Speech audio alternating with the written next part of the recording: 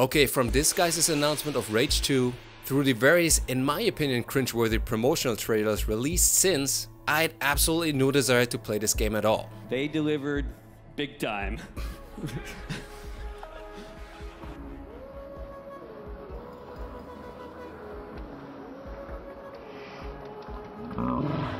Alright, in all fairness, I might not be within the exact target demographic for Bethesda's marketing campaigns, but I personally did not feel the lean into edgy bearded men, cussing, shouting, chaos-filled trailers give me any excitement to touch this game at all. So how did I end up here?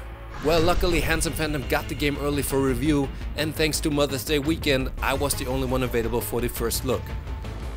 So here it is, our review report for Bethesda's Rage 2.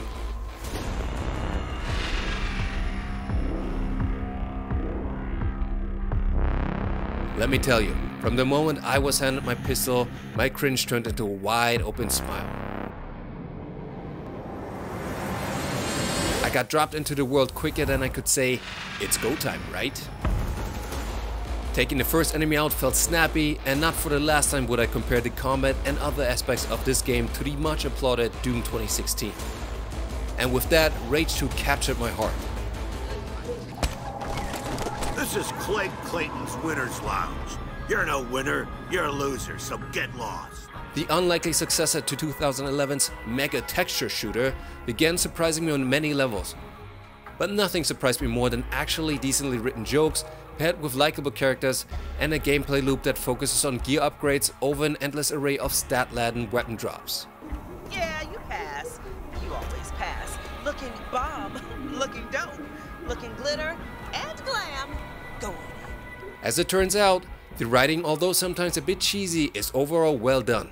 More serious than the PR had us believe, and the game is not all that edgy, which makes for a more fun experience in my books. Come here! Rage 2 starts with a tonally heavy tutorial that introduces characters you'd expect to be around throughout your journey in the wasteland, only to kill them off Game of Thrones style within minutes of making their on-screen appearance.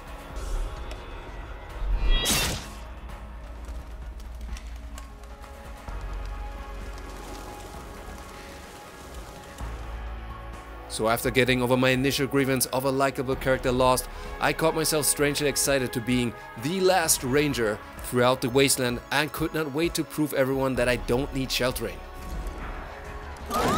Or so I thought. On the gameplay front, Rage 2 packs a good amount of skin customization, stat boosts, upgrades and unlockables. Good luck out there. The devs gave me enough incentive to roam around the pink-tinted world to hunt for more of the various upgrade currencies this game has to offer. But progressing my hunter's abilities is not the only payoff. Developer Avalanche Software and game director Magnus Netfors made the right decision by rewarding exploration with extra lore bits that can be listened to while the adventure continues. Hey, snap back!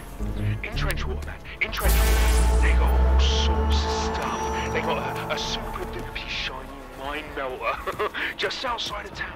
They got this crazy smart muties working day and night to make that big mine melter run.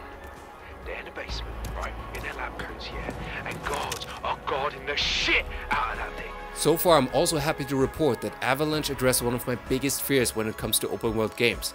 Nope, not the endless collectibles, but actually impressive indoor environments. For instance, early in the game you're being guided into sewers and introduced to enemies that both easily could have been pulled straight from Doom 2016. Speaking of which, do you think that signature Doom shotgun feels good? Just wait until you get your hands on this.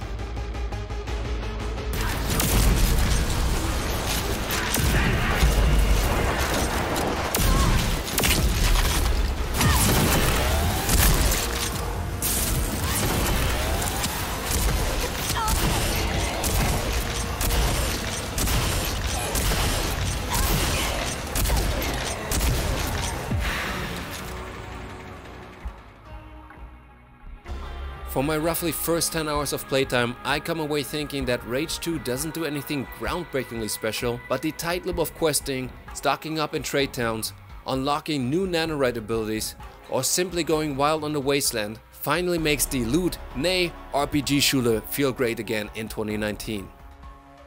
Keep an eye out for a final review of Rage 2 in the coming days, right here and on handsomephantom.com.